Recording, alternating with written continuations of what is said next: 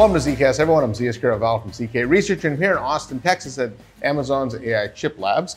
I'm with Ron Diamont, who VP and Distinguished Engineer for Amazon. And we're going to talk about AI and chips and all kinds of exciting stuff. And who knew Amazon actually did chips, right? But before we get into that, maybe just a quick bio on yourself, a little introduction of what you do for Amazon. Sure. So my name is Ron. I'm the chief architect of Trainium, our machine learning chips for accelerating AI workloads here at AWS. And we at Amazon have been building chips for quite a while now. We've been building chips for networking and data center operations, Graviton, which is our data center CPU, and of course Trainium, our machine learning accelerator. Yeah, and so I want to talk about the chips, and these are specifically for AI, right? But before we get into that, maybe just a quick just thoughts from you on where are we with AI right now? It's like there's a lot of hype. I saw this MIT study that said like lots and lots of companies fail with their projects, but yet everybody I talked to is moving forward with it. So in that hype cycle, where are we? And when you think back in your career to other technologies that maybe had a hype cycle, how is this different? So if I zoom out for a second, before starting to talk about hype or no hype, and when I look at the AWS usage that we're seeing from customers, we're seeing an exponential increase in the amount of AI workloads that are running on AWS, both on the training side and on the inference side. On the inference side, it's very clear. We're seeing more and more benefits of AI algorithms across a variety of applications these days, and that's what's driving the demand. And on the training side, we're seeing that the more compute we invest into the training cycle, the more intelligence we get on the other side. So seeing this exponential increase in compute requirement, we're incentivized and almost forced to go and provide our customers with very optimized solutions to run their AI workloads. Okay, so while there may be some hype, it's real, people are doing it, and it just seems like when I talk to customers, they can't get enough AI. Correct, yes. Yeah. Now let's talk Trainium specifically. You know, when I think about the world of chips that we live in today, there's so many silicon manufacturers today, right? Why did Amazon head down the path where they felt they had to build their own chip? So explain that, and then what Trainium exactly is. So at Amazon, we always think about, or we always prefer providing our customers with a lot of choice. We definitely provide quite a few AI accelerators to our customers, including GPUs and a few other options. But looking at the market, we're compelled to provide our own solutions as well, as we're convinced that we can provide better price performance for our customers across a wide variety of training and inference workloads. That's what triggered us and motivated us to invest a significant engineering effort into building our own chips. And right now, we're seeing that many customers are using these chips in order to build state-of-the-art models. We partnered with Anthropic, who are building their state-of-the-art models on top of Trainium with a Rainier cluster, a cluster of about 500,000 devices, 22 devices that they use to train and serve their models. And even internally, when we serve state-of-the-art models through Amazon Bedrock, more than half of the traffic that is coming in is served via the Trainium chips. Okay, and where are we in the Trainium lifecycle right now? I think we're on the second version, the third coming? This is actually our third AI version. accelerator. We call it Trainium 2. The first generation was Inferentia, second generation was Trainium 1, and the third one now is Trainium 2. We already pre-announced Trainium 3 that is coming soon, but it's not available for usage just yet. Now, Inferentia and Trainium still both exist. And what's the difference between the two? Inferentia was more optimized for a certain set of inference workloads, specifically non-memory heavy workloads. Trainium can serve both inference and training workloads. And as of today, Trainium 2 is highly optimized for both training and inference for large language models. Now, you had a little press event here today, and I thought one of the more interesting slides was when you talked about how Trainium isn't a CPU, it's not a GPU, right? In the classical sense, where if you think of a CPU being a single-threaded processor, and in layman's terms, a GPU is a parallel processor, but Trainium actually works differently than both of those, right? And so, correct. So talk about that design. Again, can you maybe double click on that and how that's different than what we think of as a GPU and the way they work today? Yeah, definitely. So first of all, when we started building Trainium, we inspected the workload that we were going to accelerate, specifically machine learning workloads and neural networks in particular. And we kind of took a clean slate. We didn't want to align ourselves to one of the existing architectures, but rather said, how can we best support this workload? We ended up believing that the best way to support large linear algebra workloads, which are the workhorse behind neural networks, would be with an architecture that is called a systolic array. That's an architecture where you arrange a grid of processing elements in a two-dimensional array, and only the edge of the array is interacting with memory and then passing the data to the other processing elements. In that way, we can achieve much superior power efficiency. And of course, when we achieve this power efficiency, it drives our cost structure down, and we get to pass these cost savings to our customers.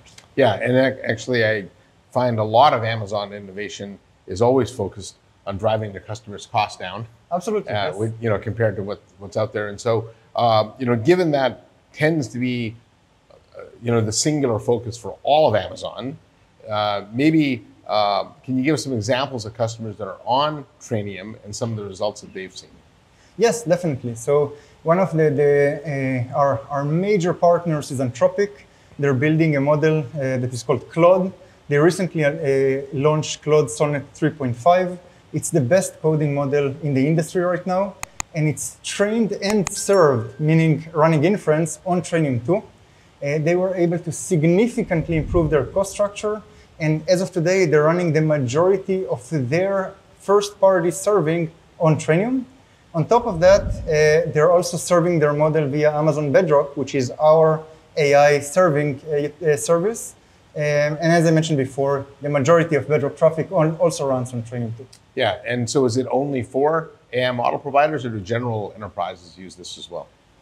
I mean, every person building a machine learning model has an opportunity to drive performance up and cost down by leveraging Trainium 2. Okay. Now, and so almost certainly customers will see a pretty significant cost savings. Right, and it's workload dependent. Yeah. I want to make sure that people understand that. So many machine learning workloads will achieve state-of-the-art performance and price performance on Trainium, but every workload behaves a little different.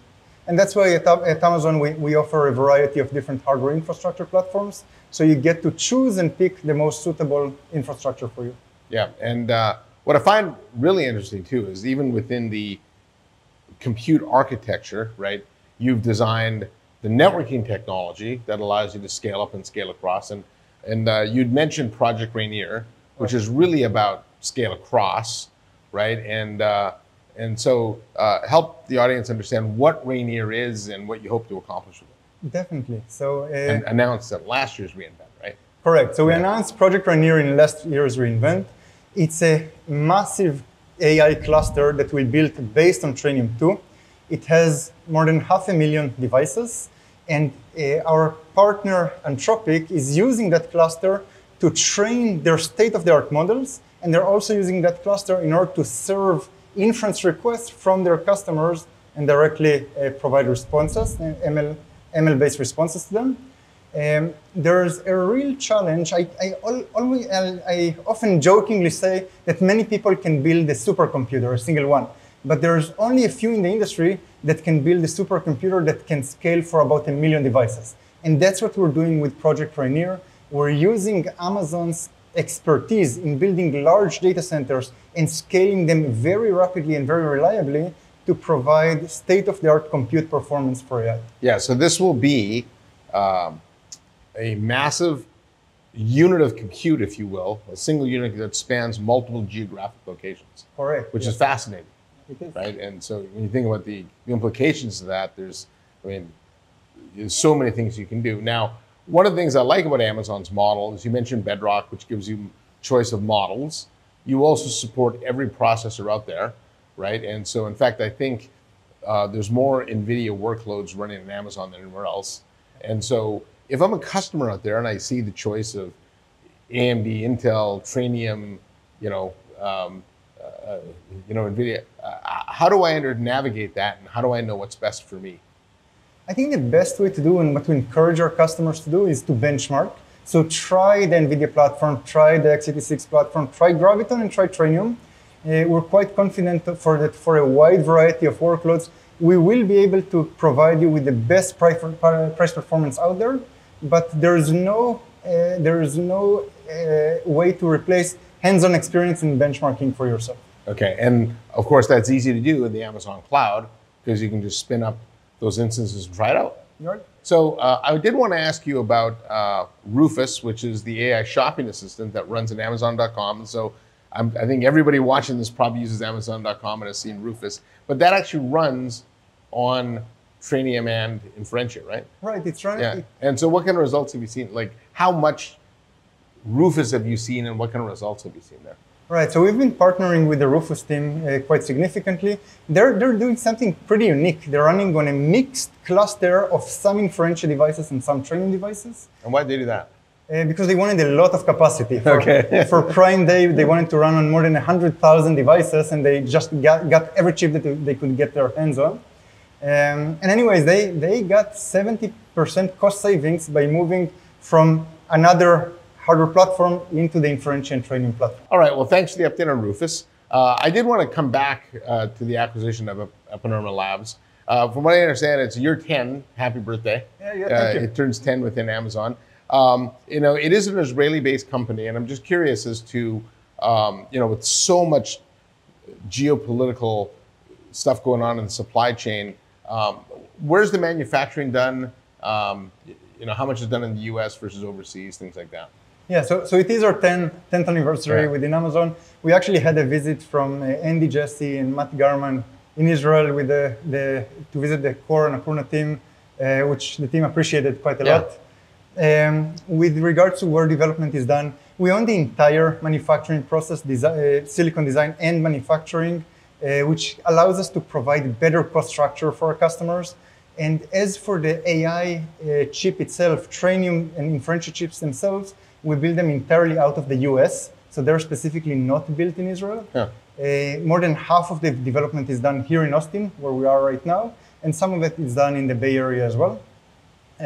Other product lines are more distributed across the world, with some development happening out of Israel as well. Yeah, and I think when everybody thinks about Amazon, they know either AWS or Amazon.com. And you guys build a lot of chips, though, right? Do you have any kind of metric that helps us understand, like, exactly how many, you know, chips have been, you know, produced by you? Yeah, sure. So first of all, I kind of jokingly say that we're the biggest semiconductor company that no one ever heard of, because we're kind of tucked in AWS. But we're one of the top 5 customers for TSMC for advanced process nodes, 5 and 3 nanometer. We're doing things a little differently than others. We really value speed in order to get to scale. And because of that, out of the last 12 chips that we've built, 10 of them ramped up to more than 1 million units in the very first tape-out, what we call A0 silicon. And that's quite unique in the semiconductor industry. Yeah. All right. Well, that's probably a good place to wrap up. Just last question. Without getting into anything that's going to get you in trouble from an NDA perspective, we got reInvent coming up. What's next for you guys? What are you thinking about? So we are definitely going to announce new products in reInvent. You'll see announcement across all 3 product lines that we discussed: Nitro, Graviton, and Trainium. And that's no secret, because there has been every year for the foreseeable that I can remember. Yeah. And what I can say, and I don't think I'm spilling much, is that they'll be faster, they'll be more cost efficient, and there's going to be a lot of exciting innovation that we achieved in the last year. And with all the stuff going on with AI, you need more speed, we need to bring costs down, and we need to bring power utilization down. And it seems like you're tackling all of those. 100%. Yeah. All right, anything else you want to add? Nothing else. Come and try Trainium out. Yeah, okay. And all right, so on that note, on behalf of Ron Diamont, I'm Zeus Kerravala from ZK Research, and thanks for watching. Give us a like and also hit that subscribe button, and I'll see you next time on my next episode of ZKast.